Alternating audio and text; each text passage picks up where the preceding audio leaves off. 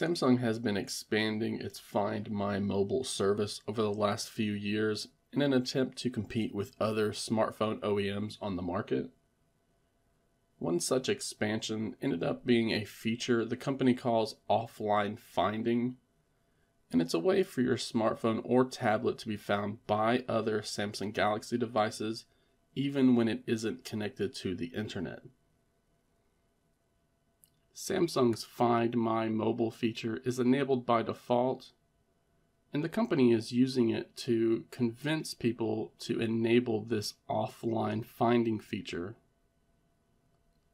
I know not everyone wants this service running in the background of their devices, so in today's video I'll be showing you how to disable this feature and prevent that notification from popping up on your smartphone or tablet.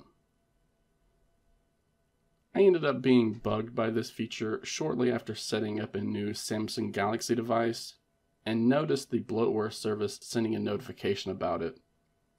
Thankfully, it was easy to swipe that notification away, but it bothered me that it was a service running on my phone that I didn't have any intention of using. Then Samsung takes this even further and prevents us from disabling notifications from this Find My Mobile service. So I started digging through the settings application until I found the feature that was responsible for the notification.